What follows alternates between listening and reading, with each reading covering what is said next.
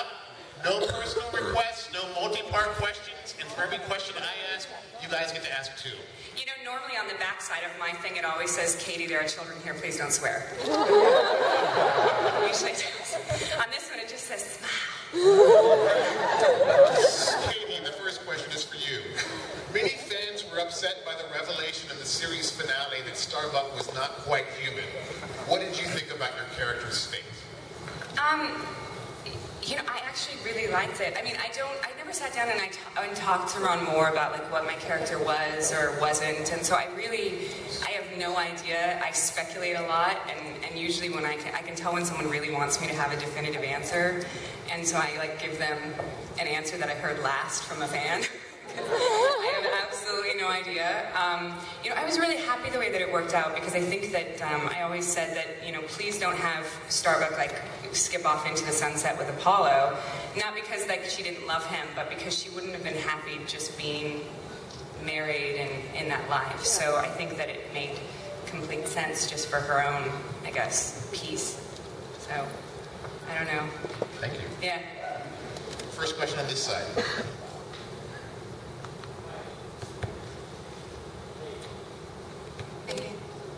Okay, next question.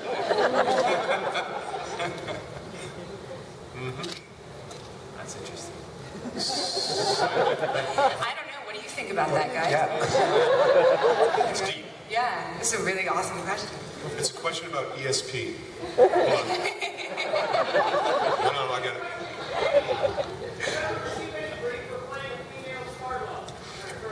Okay, so if you guys didn't hear that, it was, did I ever receive any grief for playing a female Starbuck?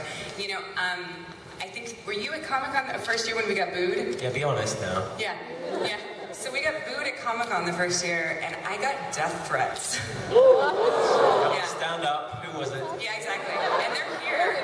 You know, so it was really, it was kind of a lot, and like, it's just like this, like, onslaught of like, you know, people being very angry, and every single time I just tried to divert attention from me and say, but Boomer used to be a man and black. I don't understand why this everyone's attacking me. This side. Okay, staring contest. This is really... Hello out there. All right. Okay. And back to you, Bob. I'm sorry, that's his name. Jamie, your character had a volatile relationship with his father, unlike Richard's Apollo. Describe what it was like working with Edward James Olmos. Gosh, well, it changed hugely. When I first met Eddie, I thought he'd taken a hit out on me. The way he stared me down every time I walked into the room, it's like, you know, how dare you blonde-haired, blue-eyed, limey kid come in here and try and play my son when I've got 3 perfectly good sons who are up to the task. Which he informed me pretty well straight away, and he said, you know, my son Bodie's coming up to visit this weekend. And I thought, well, you know, my ticket on Air Calendar is about to come under my door any second, that would be it. And then Bodie showed up, and he was lovely. But, so at the beginning, he was trying to terrify me, and it kind of worked, and it was kind of good, because, you know, those of you who've seen the miniseries, we're not exactly singing from the same hymn sheet.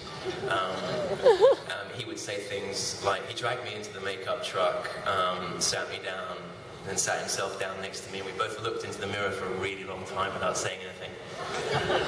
And then he said, you ever wear lenses? I said, no. I'll wear the lenses. You dye your hair. And that was kind of our relationship for the miniseries. He wouldn't even look at me in the scenes, and I've since found out that was exactly what he did on Miami Vice to those other 2 young looking dudes. I can't remember. He didn't look at them once in the whole series, and he was playing that game with me for a while. But then we landed in Vancouver with my family. Kerry and I were looking for a place to stay in Kitsilano, and we thought we'd stay by the beach, which would be rather nice. And we walked into this little house with our realtor, and who should walk out but EJO. And I thought, oh crap. Not only are we not getting on as father and son, but now he's bidding for the same house that I want to live in, and I've got no chance of winning that battle. But he ran out, literally ran out, picked up Isla, gave her a huge hug, and did the same to me, and then the relationship completely changed. And you know, Eddie's a really goofy, family-loving guy who just creates that atmosphere. And you know, I'm lucky enough to sort of, you know, he's kind of my dad in LA, because I don't have a dad in LA. I have a dad in most cities. I just play these father-son relationships out again. Who wants to be my Atlanta daddy? Yes,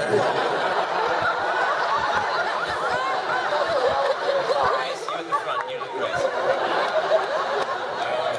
So anyway, we're very close now, and he's kind of godfather to all my kids, and we live near each other in LA, and he's just the warmest, affable, most empowering, enabling person ever, which really puts his performance in the miniseries into context, because he did play the scary ass alpha male very well, as you know. Thanks. Next question. Hey, this one was for Jamie Bamber. Is there any chance we'll ever get the pilot released for that the show you did with Ron? 17th Precinct. Yeah. Well, I was sleeping in one morning, which doesn't happen to me very often, and my wife Kerry was set up the computer and said, hey, your pilot's online. I'm watching it now, and I heard this sort of Eamon Walker sort of voiceover, which was never in the script, which was kind of a fix-it, because there were some problems with the pilot. And I thought, well, fuck, I must sit down and watch this thing. But by the time I got out of bed, it'd been pulled by NBC and all the legal business that they have. You've seen it. I know a lot of you guys have seen it, but I haven't. So, you haven't? I have it on my computer. Awesome. So actually, you're going to be Jamie's father today.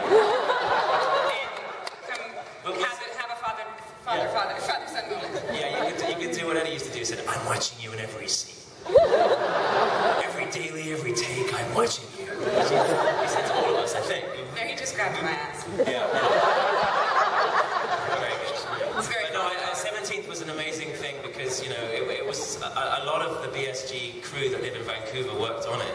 So it really did feel like a kind of swan song and a new beginning. And it's just a shame that it didn't quite go down well with, you know, the powers that be at NBC. But we had a lot of fun making it. It was a very complicated show, and I think I understand why it didn't get picked up. If Ron had a mini-series like he had with Battlestar to establish his, you know, quite complicated world, then I think we could have been telling another really powerful allegorical story as he did with Battlestar. But you know, it wasn't to be, and it's not really anyone's fault. It was one of those things that was just maybe too sophisticated for a one-hour network pilot. You know, and the audience apparently at the screenings just wasn't able to quite get it. But you guys are brighter than the average audience, so you speak to row 3 over there, you can all be watching it, but you know the screenings. Next question.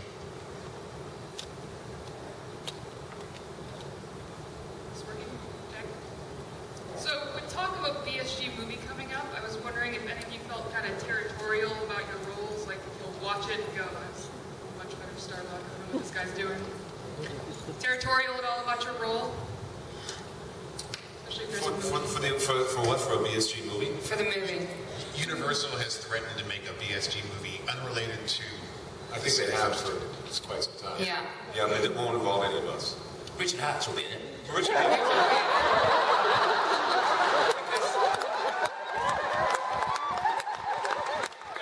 Richard's done the impossible. But in both counts, clever. He's actually producing. He wrote it. Is there By the way, Eddie scared the crap out of me too, just so you know. No, really, the same time when I came into a table read when I first came on the show, and Eddie just sits there eating his lunch, staring at me.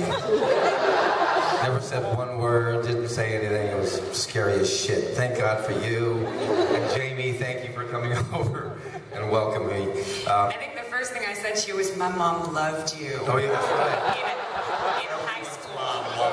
But, you know, this girl, doesn't she look hot, by the way? By the way, I had a dream about this girl. You know, really, I want to thank you again.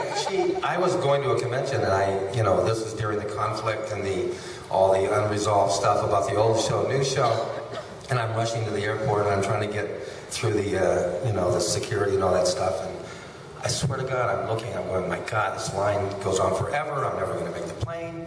And I'm looking, and I had not met you. And all of a sudden, this beautiful girl looks at me and says, come on in.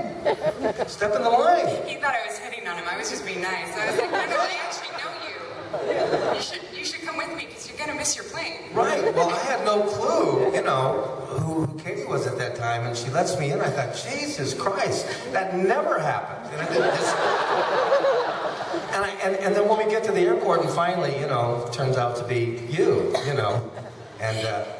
And then, of course, it was kind of nice because building a relationship with you helped me when I came on that set and didn't know anybody.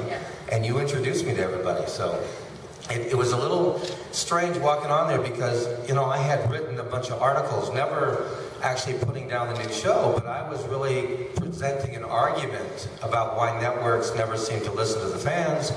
And so it got a little scathing. People were a little pissed, a little upset. And, so there was a lot of kind of underwash going on. So I didn't quite know how everybody would take me coming on the set. So I was more than happy that you guys were very forgiving and very supportive and welcomed me on the show. So, by the way, if I never said it, thank you very much. Thank you. By the way, was I supposed to answer a question? Movie. When are you going to be in our movie? What do I think of the new movie? Universal has discussed developing a Battlestar movie unrelated to the series. Well, that movie has kind of been in development, falling in and out of development for probably the past 2 years. And I know that Bryan Singer is the director of it, and they've had numerous writers coming in and out. Glenn Larson was supposed to be involved in that. I think they have not, just like so many big projects, they have not found a script that everybody is happy with. And by the way, it's not going to have any of the originals in it. It's going to be another reimagined version of the original. So again, I have no idea what direction he's going. It seems strange to me when you had the original, right? You come back, you do this amazing new reimagined version, and then you're going to go back to the original. What new ground are you going to cover? Where are you going to go with the story? Well, they're going to give Starbuck his penis back. Exactly. So that's new ground. Yeah, Richard, you said you didn't know how people were going to take you, so your first episode was on a prison ship. Okay.